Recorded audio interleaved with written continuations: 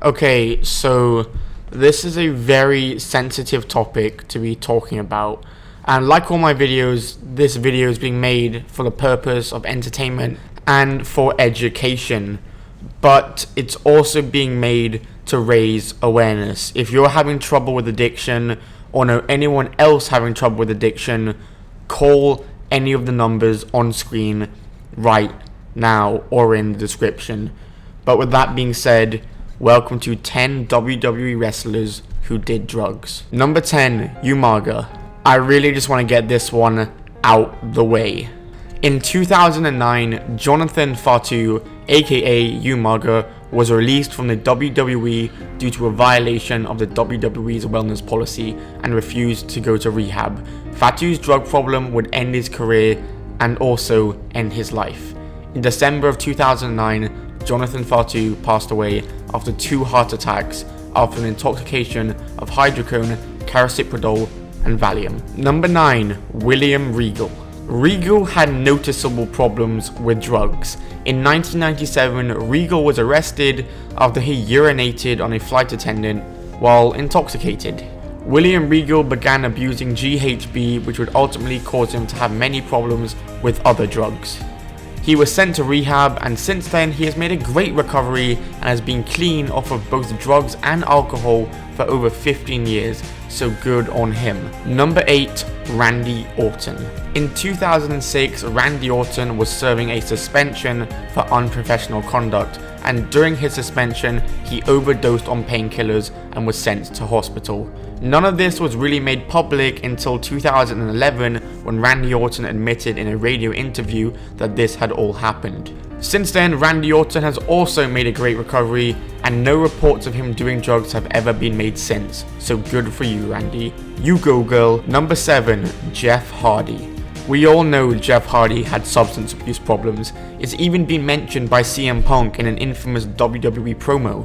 We all know the famous incident where Jeff Hardy showed up to his match with Sting at TNA in 2011 in absolutely no condition to compete, obviously because he was high.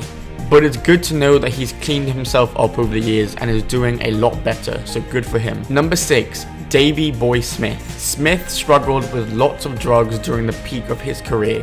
He passed away in 2002 due to a heart attack at only 39 years old, and doctors think it was due to the years of drug abuse using growth hormones and steroids. Number 5, Matt Borne.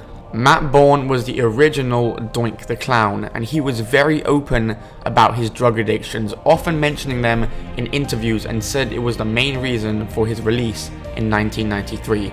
Borne would go to rehab in an attempt to reshape his life, but sadly he passed away at the age of 55 in 2013. Number 4, Jake Roberts. In 1997, Jake Roberts' troubles with drugs and alcohol finally caught up to him and led to his firing from the WWF. Roberts had been to many prisons and rehabilitation centers in his life, but thanks to DDP Yoga, Roberts is now drug-free and sober and in the Hall of Fame, so well done to him. Number 3, Kurt Angle.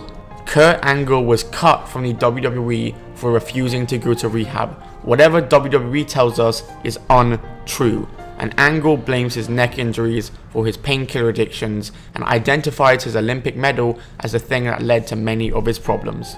But thankfully, he has turned his life around and is still one of the greatest wrestlers today. Number 2, Scott Hall. Scott Hall's stories with drugs and alcohol is very sad, and luckily, DDP's yoga would also save Scott Hall's life, and now Scott Hall is in the Hall of Fame too. Massive respect to Scott Hall, but massive respect to DDP for saving the lives of both Jake Roberts and Scott Hall. And number 1, Chris Benoit. Guys, it was coming. I really didn't want to have to put this one here, but you can't make a list like this and leave Chris Benoit out. Toxicology tests showed that Benoit had an anti-anxiety drug named Xanax and the painkiller known as hydrocodone in his blood. These drugs in his system could have been the motives that led to the tragedy afterwards, but we'll never know. Thank you for watching, guys.